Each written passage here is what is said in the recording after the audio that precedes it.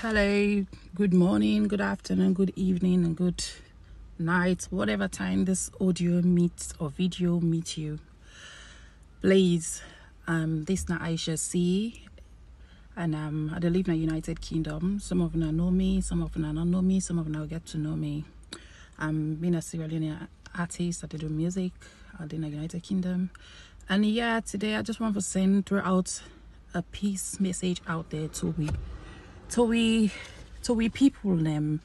We know say the election they come very soon, on Saturday the 24th, and obviously we understand say there's lots of chaos going on and all threats going on at the country, which we want for through we own advice and try to talk to people them out there, to all the citizens out there, for make them become very, very peaceful, and try for make we get a very unique election in a peaceful manner.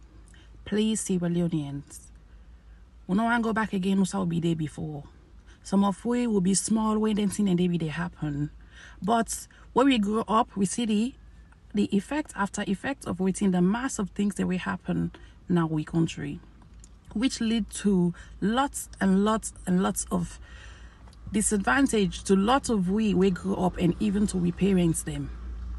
Some of them are where they outside right now, where they try for disturb the peace of the people, when I not get a proper knowledge or understanding about what don't go on over the past years. As much as me myself here, so I be very younger then, but through waiting I don't see an explanation, it doesn't call for it.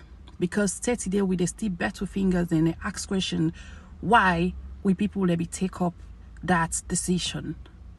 Please, Sierra Leonean, it's about time we start thinking. If even we think say this thing not right, or waiting they go on not right, the right decision is not what you're taking. Taking the right decision is not what you are doing at the moment. Please, let's call for a peaceful election. After the election, if you're not happy with anything, we get laws in the country. You can take them forward.